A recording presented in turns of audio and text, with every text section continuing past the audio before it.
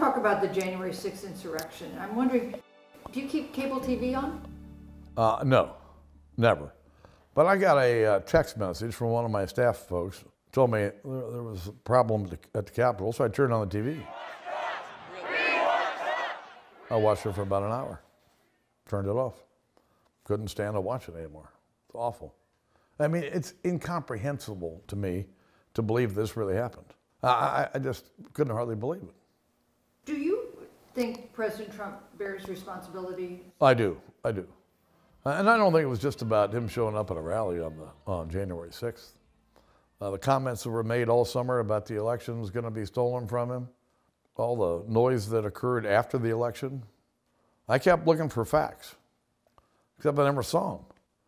Here's all these people loyal to Donald Trump, and he abused them. He stepped all over their loyalty to him by continuing to say things that just weren't true. Your staff told me that you wrote an email to what they call Boehner World, I guess. Boehnerland. Boehnerland. That's what my staff calls our team. I sent an email to Boehnerland to express my dismay at what happened and talk to them about all of us as Americans, the need to stand up. I also said that it's time for Republicans to wake up. The nap has turned into a nightmare. And I suggested I would raise my voice, and they should raise their voices too in terms of acting like Republicans. And so that's the essence of what I said.